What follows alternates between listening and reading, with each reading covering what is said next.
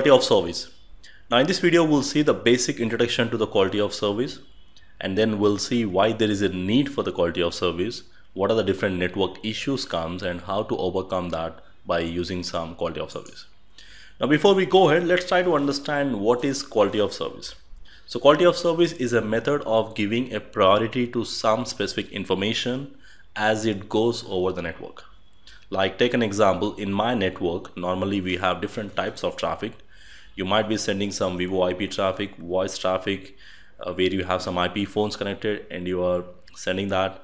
And also there are some applications used in my network which are using some video conferencing applications. And also I have some data traffic as well moving in the network, maybe your HTTP traffic or FTP traffic or some database, something like that. Now when they go through the network, probably there is a possibility that when you're sending on the router, probably it is going on the link.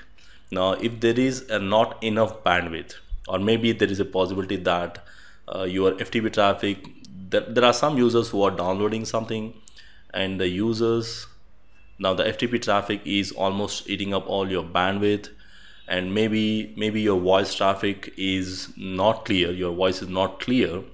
The reason is maybe some of the packets are getting dropped, and when you're doing some video conferencing applications, the video is not coming properly. Now these are some of the reasons, some of the issues you get into if you have some less amount of bandwidth available on the link. Now what we can do here is we can simply configure something like, we can give a priority for specific traffic, saying that if a traffic is coming with a voice or video, that should be sent first and it has to stop all the remaining traffic. Or maybe we can define that the voice traffic should get a guaranteed bandwidth of 64 kbps on that particular link in case if there is a congestion due to low speed links, and that can be done by using something called quality of service.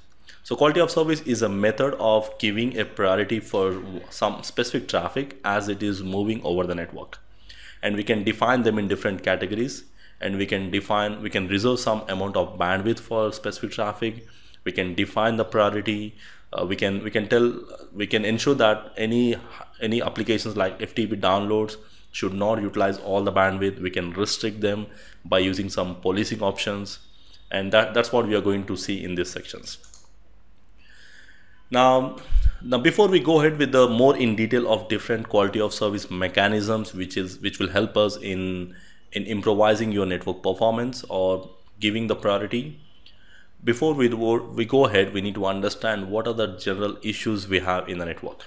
So network quality issues, like sometimes the small voice packets has to compete with your FTP downloads, and we need to ensure that some traffic should get a high priority, which are typically your sensitive traffics like voice and video.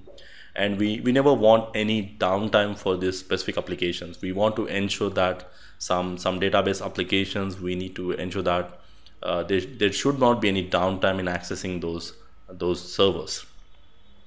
Now that can be done by ensuring that we can give some quality for different applications.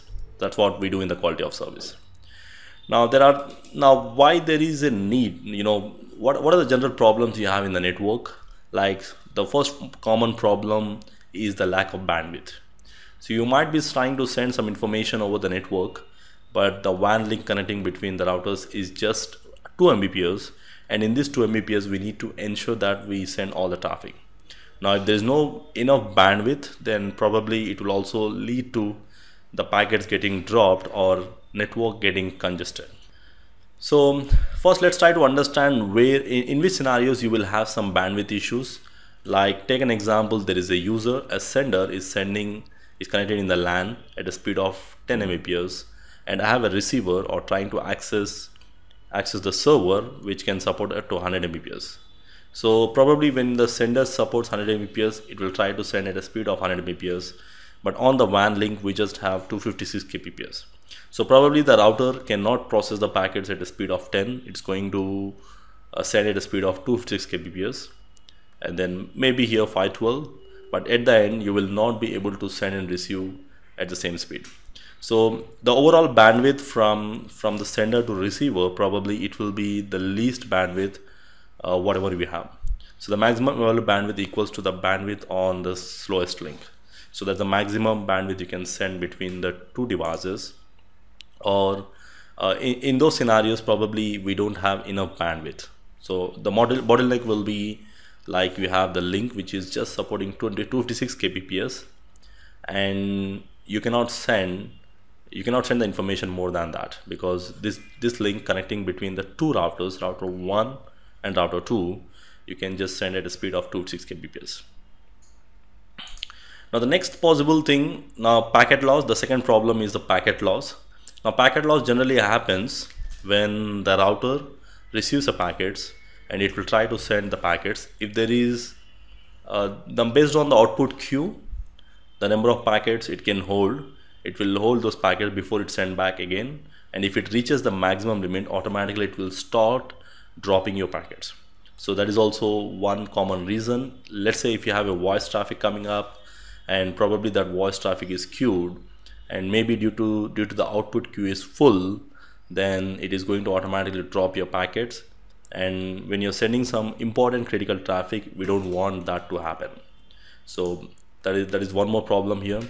Now if there is a packet loss, probably you will have some issues. If you are on the phone call, you will see the voice will break up because of some packets are getting dropped because of the congestion.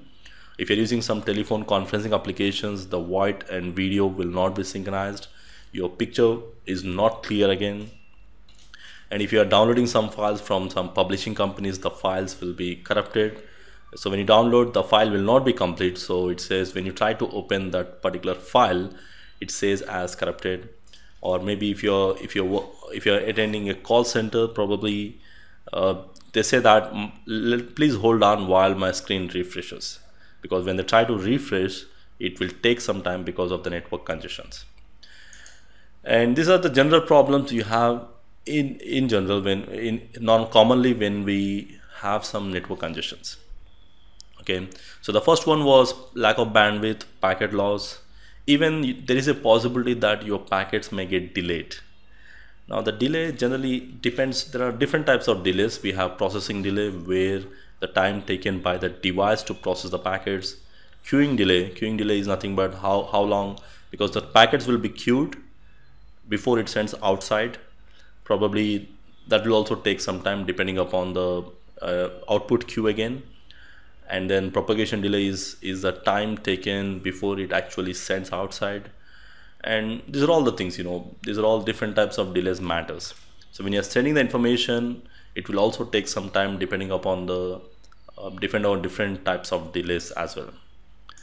And then the fourth problem will be jitter. Now jitter is one kind of problem where the packets from the source will reach the destination in different delays. Like normally if you are sending the packets at a steady stream, the delay from the source and destination, between each and every packet you have some serial delay, normally the common delay. But if you have some jitter, there will be extra delay here. So jitter is generally caused based on the congestion on the network, and the congestion can occur either the router interfaces or the provider or the carrier network if the circuit is not working properly. Now jitter again leads to some extra, maybe some unnecessary traffic including that. So the packets not coming at a common streaming, we call that as jitter. Now these are the 4 different problems we have with the network congestion, and to overcome all these things we need to use something called quality of service. Now quality of service will ensure that whatever the bandwidth available, based on the particular bandwidth, will give some priority for specific amount of traffic. Like we'll say that if the voice traffic is coming and also your FTP traffic is coming, we'll say voice traffic should be sent first before it sends the voice FTP traffic. And we are also saying that FTP traffic should not utilize more than 64 kbps. If it is exceeding, it will automatically drop it or reduce the priority, something like that. So we do this. We are efficiently utilizing the available bandwidth by prioritizing some specific traffic, and that is what we call as quality of service. So probably the next section we'll see some different QoS tools which we use to make this possible. Just a quick overview on that, and in the later on coming topics we'll also get into each and every mechanism which is used to overcome these problems.